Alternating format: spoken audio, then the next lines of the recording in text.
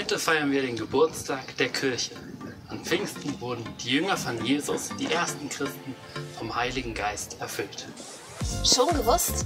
Das erste Mal, dass Menschen vom Heiligen Geist erfüllt wurden, war beim Bau der Stiftshütte, dem heiligen Zelt, in dem Gott wohnte, als das Volk Israel durch die Wüste zog.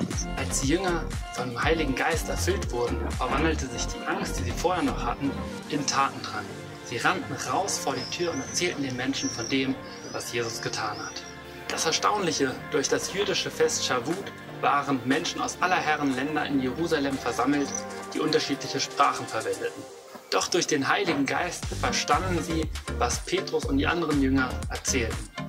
Noch am selben Tag wurden etwa 5000 Menschen getauft und die ersten Gemeinden entstanden, weshalb wir bei Pfingsten vom Geburtstag der Kirche reden.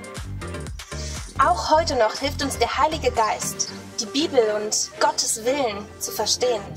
Er treibt uns an, Gott anzubeten und anderen Menschen von Gott zu erzählen. Heute gibt es Christen über die ganze Erde verteilt, die Woche für Woche Gottesdienst in verschiedenen Sprachen feiern. Ist das nicht cool?